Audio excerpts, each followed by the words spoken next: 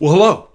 Today I'd like to talk to you about another Artisan Pens pen. So I've mentioned before I'd kind of like to have a pen from each continent. Thanks to Artisan Pens, I now have a pen from Australia. Now I have two pens from Australia. I'm still waiting on Antarctica, and I thought I had a line on one from Africa, but it was sold before I could buy it. Doggone it, because it looked pretty. So this is an Artisan Pens Sigaro red ring, and well, let's take a look at it. All right, so this is the Artisan Pens Sigaro. Now, pay attention to that red ring there, because I think JPL likes rings. Why? Because I purchased an Artisan Classic from him. Has it been a year now, or 2 years? I don't know, my time scales all sorts of screwed up on this whole COVID thing. But it has a ring too. So I'm not really interested in comparing the two pens. This one has a Bach double broad nib. It's made out of ebonite and then has this lacquer. If you remember my review of that pen, I did not like the lacquer. So I'm happy to see JPL has gone against the lacquer thing, and he's embraced acrylic and dust. But the dust is my fault. So I do see it seems to be a slightly translucent acrylic. I don't know if with my goofy lighting you can see it, but you can kind of see the threads in there. So we'll unscrew it. Oh yeah, he's got lots of threads in that cap. Oh, actually, it is kind of a thin cap. I don't know, how strong or flimsy. I don't want to break it on air. But anyway, it reveals... What kind of nib is that? That he's no longer using Bach nibs. He's gone for Iridium Point Germany, which would lower the cost. A pretty standard plastic feed that I've found in a lot of my modern pens. And then when I go to unscrew the section, oh, what? What? It doesn't unscrew? Is it a piston filler? No. He actually has it designed, which I've never seen on a pen before, so it unscrews in the middle of the section. To reveal, a nice converter. Now, one other thing worth noting here is the black on the nib. Supposedly it's dip tested. Well, he included a note written with the nib. So, Artisan Pens, so he's got his own stationery line now. Sigaro red ring. The nib is broad. The ink is Noodler's black. I used to use Noodler's black. I hope you like the broad Asian style. It's been so long since I ordered it, I don't remember what that means. Nib that was ground by hand for you. And then he's got some marker doohickeys. And a quick brown fox jumps over the lazy dog. Okay,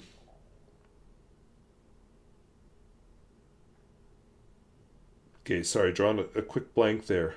I know I didn't order it that long ago, but it has been a while. So he must have made this ahead of time and just pulled it off the shelf. And then, I don't know if his name is public or not, so, make up your own favorite things for JPL. Let's just clean the nib off a bit here. We'll just run water through once or twice.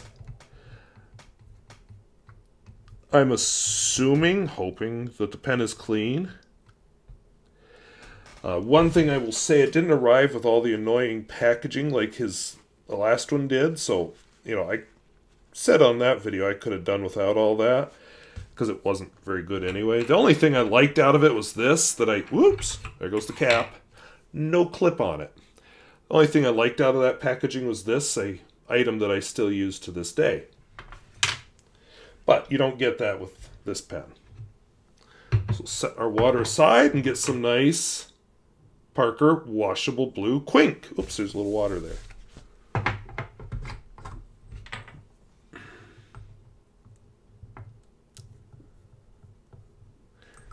Actually, we get a pretty decent fill on the first go, but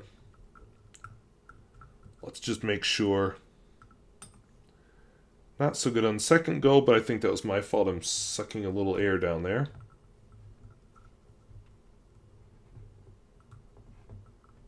We'll slow down. There we go. Nice dosing of Parker Quink Washable Blue. What am I going to do when I run out of this bottle? I'll have to switch to something else.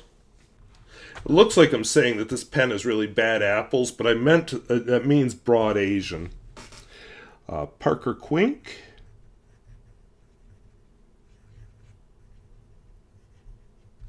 Washable blue. Ooh, okay, that's just nasty. We'll see if it does that again, or if that was just a one-time kerfluffle. Washable blue.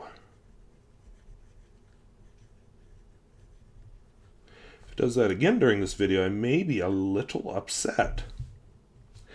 Flex, I doubt it.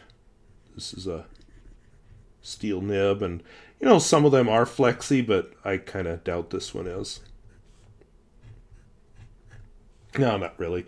I'm not actually seeing a whole lot of line variation either, so I'm not sure how Asian-y it is. I don't, like I said, I should see what Asian means. Wetness and flow.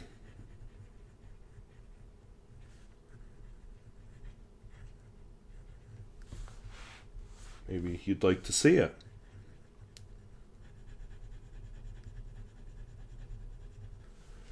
I didn't do too badly keeping up, but, you know, with that eruption I had up here, what do you expect? I'm not getting another eruption. I'm just going to do something naughty here. Okay, don't pound when you do that, but I was just curious if it would splash a bunch of ink out, and I got one drop, so that's not bad. What's around here that I could show you an example with that? I was doing that with one of my dependable elderly pens this week because did that seriously just leak? And yeah, I did. I did this and just bloosh all over the paper. So here's an elderly pen that's due for a review. See, that's how they should act. They should keep tight hold of their ink. Do I have another inked pen over here? No. So we'll just go with that.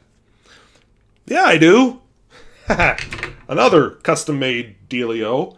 A Wing Sung something or other, but with a custom-made nib that doesn't fit perfectly. I should have done this during his video, because look at that. That passed that test with flying colors. And shouldn't. So, back to JPL's pen. Wetness and flow. Let's do a little bit of a smear test. I'm pretty sure this is going to be a wet one. In fact, I've got the feeling I'm going to put something fun in it next time I fill it instead of this Parker Quink Washable Blue. Reverse writing. Maybe this will be what makes it Asian.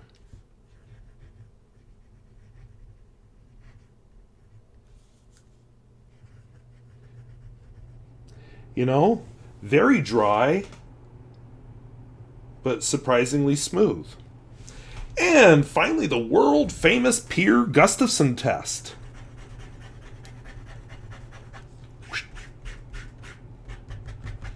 Started adding my own sound effects. We don't need that. We got our own, doggone it. So, passed that one with flying colors. So, I like it. We'll see how it goes. We'll see if it burps again, but I like it. So that's the Artisan Pens Red Ring Sigaro. I'm pretty happy with it. I think JPL made some good choices as compared to his initial, was it a Kickstarter or Indiegogo, something like that, offering of the Artisan Classic. I think not doing the spray paint lacquer, good choice. I think, you know, going with the acrylic, I'm ambivalent on that one. You know, I think it worked with this pen, but doesn't have to be. I think it's good quality, and I think that red ring's kind of subtle. It sort of reminds me of a pen I had my eyes on a few years ago but never bought. It was it a Franklin Christoph?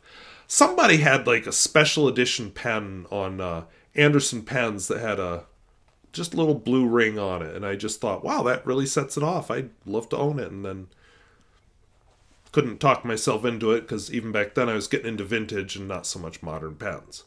But anyway, I think overall good design choices. The opening in the middle of the section's a bit weird, but you don't feel it.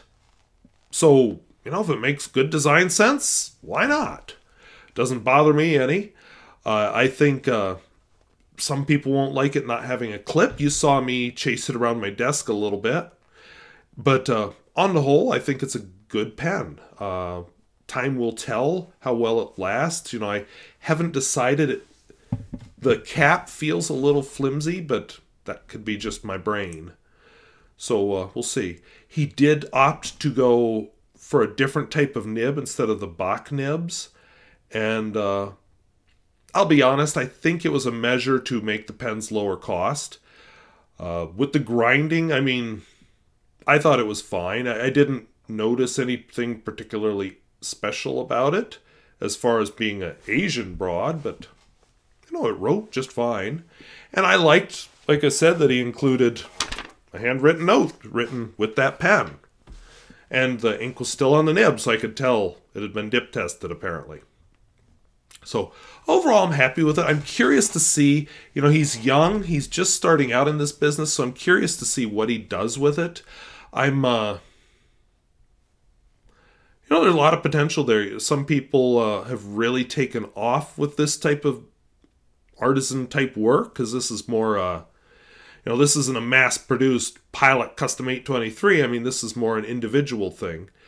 As he gets more tools and things and more skill, who knows what he'll end up building. So anyway, I'm curious to see what he does with it. And I don't know if he's doing this full-time. I think he's out of college, but I don't know if this is somehow full-time or if he has a job plus this, which that's my guess. So we'll have to see. I should mention, if you want to buy pens from him, he has a store on Etsy. I'm not shilling it all because I'm not getting anything for this. He probably doesn't know I exist. Anyway, I will put a link to his storefront just because it's not something you just go to any pen seller and buy. So, I want to thank you for watching. We'll talk to you later. Bye-bye.